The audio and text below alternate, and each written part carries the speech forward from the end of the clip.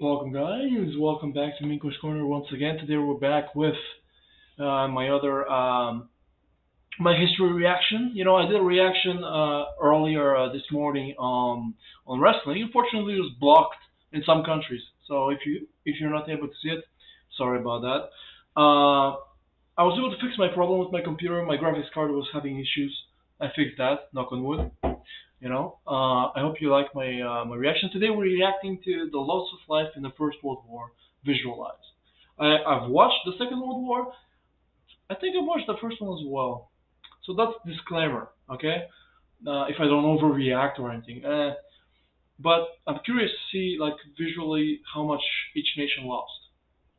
Let's go on. Skillshare for free for 2 months at skl.sh/reallifelore18. Okay. From now, on the 11th of November, will mark exactly 100 years since the end of the First World Time War, flies, one man. of the most destructive and violent wars ever fought in human history. You know. While the Second World War and the destruction it caused often overshadow the First World War, I felt like now would be a good time to remember and visualize the enormous loss of life that the Great War caused. We'll be counting soldiers and civilians separately, as well as deaths and injuries separately. A casualty can be a confusing statistic in war, because it means that a soldier has been taken out of action, but not necessarily killed. Yeah. Each of these models represents 1,000 people who died or went missing, while put each a of X these on them? models represents 1,000 people who were injured, which when combined equal the That's number funny. of casualties. And we'll begin the counting with That's the all. United You States. should've put X's on Over his eyes, man. 116,000 soldiers died, and the United States. Over much? 116,000 soldiers died, and another. I mean, they ended the war. 204,000 They joined the war at the end. So I'm not gonna talk shit. 116K. That's one battle on the Western Front. fighting against the Germans and Austrians on the Western Front. This amounted to 0.17% of the American population at the time, becoming a casualty of war. But America only fought for a little over a year between 1917 and 1918. The war had already been going on for over 2.5 years before that. So let's take a look at some of the countries who were fighting from the beginning. The war began when Austria... I have a question. Why doesn't the United States have parades? Like military Russian parades? Why not? I don't know, it looks cool. You throw a few tanks, a little bit of plane. Hungary declared war against Serbia in 1914. I love that flag, and Serbia though. suffered worse The than any Austro-Hungarian other flag? country during the war. Yeah, they suffered the most. 375,000 Serb soldiers lost their lives in the fighting, while another 625,000 civilians died from famine and disease.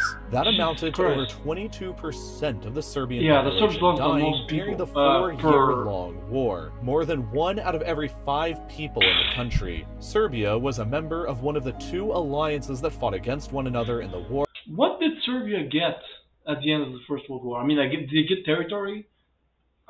Called the Entente, which also included the United Kingdom, France, Russia, Italy, America, and many others, all of whom would suffer terribly. The United Kingdom would send over 815,000 soldiers to their graves, like on the first day of the Battle of the Somme, in which 19,000 would die in only 24 hours, the bloodiest single day in British history. Over 123,000 British... You know what's been crazy? There's another battle in English history where England lost 28,000 soldiers. It was the bloodiest day in English history. It was the Battle of Towtown, the War of the Roses between Edward IV and Margaret of Anjou. 28,000 people died on that battle. I mean, on both sides combined. So, the bloodiest battle. That's the one. British civilians also lost their lives during the war, totaling up to just over 2% of the British population, or about 1 in every 50 people dying. But many more were wounded. 1,675,000 more soldiers, which adds together to 5.77% of the UK population then, becoming casualties of the war. Subjects of the British Empire like Australia, Canada, New Zealand, India, and South Africa also fought in the war and took high casualties. Percentage-wise, New Zealand suffered the worst, losing 3.8% of her population as wartime casualties, while numbers-wise Australia took the hardest hit, losing over 61,000 1,000 of her soldiers and suffering another 152,000 wounded, with Canada and India both not too far behind. But the other major Entente powers lost an incredible amount more. The Italians joined the war in 1915, but in 3 He's keeping the big ones for last. years of fighting suffered 555,000 military fatalities, along with 592,000 civilian deaths. Another 947,000 Italian soldiers became wounded, representing 5.8% of the Italian population becoming casualties, so a figure roughly comparable to the UK percentage. But then there's Russia and France, both of whom suffered higher casualties than the entire Serbian population combined during the war. Russia was the first country to come to Serbia's defense during the war and suffered catastrophic losses. 1 million. One of the reasons, tell me if I'm wrong, but I think one of the reasons why Russia and Serbia still have a very good relations to this day is because of this. Because Russia went to their aid in their time of need. And they lost. We're going to see how much. 977,000 soldiers died fighting against the Central Powers, while another 1,140,000 civilians lost their lives. Okay, so 2 million died from the Russians. I think that's one of the reasons why Serbia hasn't joined the EU yet. Why they're still like this with Russia. From what I've heard. Tell me if I'm wrong, but this carries a lot of weight, politically speaking. We lost 2 million people to save you guys. That creates bonds, man. But Russia suffered vastly higher injuries. 4,350,000 soldiers were wounded during the fighting, which together represents 2.5% of the Russian population that became casualties. These enormous losses eventually helped contribute to Russia's spiral into revolution and their surrender in the war early into 1917. But percentage-wise, the Allied country that suffered during the war the most, besides Serbia, was France. Most of the Western Front took place in northeastern France and Belgium, and during 4 years of fighting, 1,377,000 French soldiers gave up their lives in defense of their country, along with 340,000 civilian fatalities. So 1.4 This represented a loss of life for 4.3%. 1.4 million. That's a lot. When you compare the deaths, France suffered like 90,000 casualties in the Second World War. They were lucky in that regard, but they lost 1.4 here. It's sad, man. It's 1.4. When you see photos from the Second World War, and the casualties are so much higher, but at least I don't know. Maybe it's just the way it looks. But the First World War, there was this heaviness of death.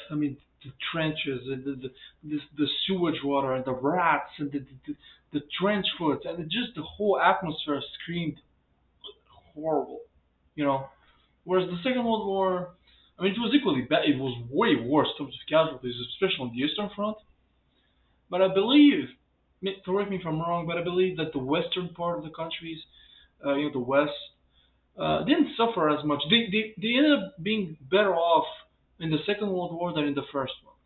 Tell me if I'm wrong. Of the entire French population, but many, many more were wounded. 4,266,000 additional French soldiers were wounded or maimed by the war. You know what were the best place if you're French in the First World War is? Corsica. If you're in Corsica, the Italians are your friends.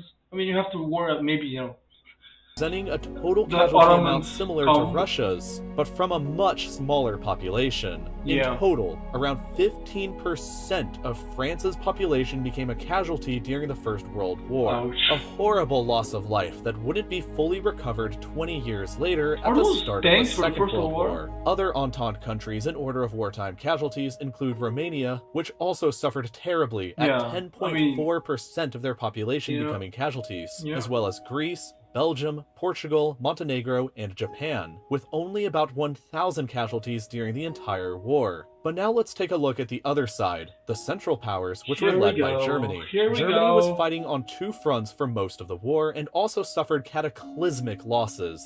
2,037,000 of her soldiers died fighting in the west and the east, and 594,000 of her civilians died, largely due to starvation caused by the 2.6 mil. 2.6 million. Jesus Christ. That was a horrible time for the Germans, man, the 20th century. Horrible. Because they created their nation in 1871. You know, they're like, we're the German Empire. And then they lose 2.6 mil in 1914, 1918, and then they lose 8 mil in 1939, 1945. I mean, it's insane casualties. And their whole country, I mean, they had so much territory in the beginning of the century. And by the 1950s, you know, you see maps, you compare the size of Germany, what it was, to what it is now. It's pathetic. You know, it is pathetic. The Allied blockade of the country. Another It's 2.5 sad. million German soldiers were wounded during the course of the war, amounting to 7.8% of Germany's population becoming a casualty. While Germany suffered the highest raw numbers of the Central Powers casualties, she didn't suffer the highest percentage-wise. While Austria-Hungary took less casualties overall, they represented a higher proportion of that empire's population, 10.77%. Over Yeah. 1.3 million soldiers were killed and another 3.6 million injured, all of which helps to explain why the Austro-Hungarian Empire itself wasn't able to survive the war. But the Yeah, worst that's suffering a on the lot. Central Powers side occurred inside of the Ottoman Empire, and most of it was self-inflicted. The Ottomans joined the war in Oh my god. 1915. This is gonna count the Armenians, right?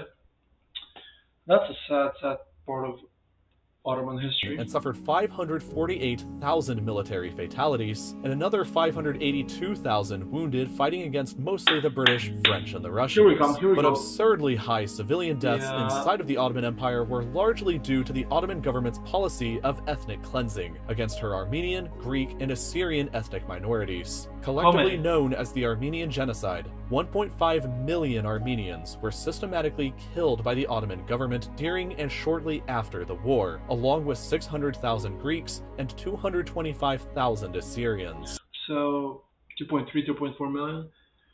I wonder why people don't talk about this massacre or this genocide as much. Is it because it happened so long ago? You know, 100 years ago, compared to the pogrom of the Jews? I don't know. Was it because propaganda?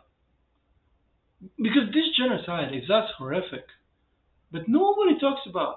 Yeah, the Turkish didn't even recognize it happened until about like a few years ago, months ago. I don't know. It was very very recent where they acknowledged, you know, that it happened. You know, and nobody talks about it. You know, like the Jewish was much more people. You know, 6 million. Horrific. But I don't know. You know, if I'm not getting into this. This is fucking minefield here. Accounting for all of this in addition to the military casualties, an enormous 17% of the Ottoman Empire's population was killed or wounded during the conflict, which can also help to explain why this empire too didn't survive long after the war was over. And finally, Bulgaria was another member of this alliance that suffered greatly as well, with 6.8% of their population becoming casualty victims of the Great War. In total, and across all countries, about 9 million soldiers lost their lives, as well as 7 million civilians. 36% of all deaths were Entente military, 22% were the Central Powers military, another 22% were Central Powers civilians, and the final 20% were Entente civilians. The First World War was, and still remains, the bloodiest war ever fought in the history of the United Kingdom, France, Italy, Belgium, Bulgaria, Romania, Serbia, Turkey, Australia, New Zealand, and Canada. The Second World War was actually not as bad. Yeah, the Second World War was very mild on the Western Front. All things considered, you know, when it, you know, I end up saying mild, you know, hundreds of thousands of people lost their lives, millions when you put all the countries together. But overall, it was very, you know, there weren't that many casualties. Number one, and number two, I don't know how much the infrastructure suffered with the retaking of Paris, of France, and subsequent countries. Did they suffer infrastructurally, or were they sort of preserved? I know that Germany was bombed to the ground horribly. Uh, You know, it is what it is. They didn't surrender to the war and all that. Bad for all of these mentioned countries, but it would be worse for others like Russia and Germany. Yeah. Hopefully, after two terrible lessons during the 20th century, humanity will never forget what can happen Nah, when we let our differences get the best. nah, we have to complete the trilogy, you know? We're humans, you know? Number one, number two didn't work out. Third time's the charm, you know? We're coming up. Round three's coming. We're coming, guys. Of us. Don't Lessons worry. of any kind are valuable for both societies and for individuals. Yeah, and we if you forget made it lessons. all the way through this video to here, it's clear that you enjoy learning. So why not Yeah. Great video. Great video. Go subscribe to the channel or mine. You know, I'm taking what I can get. But overall, yeah. I mean, no, we're coming for a third world war. I believe. Correct me if I'm wrong here, because you know a lot of people speculate that a third world war is unlikely because all of the economies are so intertwined. Well, that's what they thought in the First World War. That not only were all the economies intertwined, number one, but because you know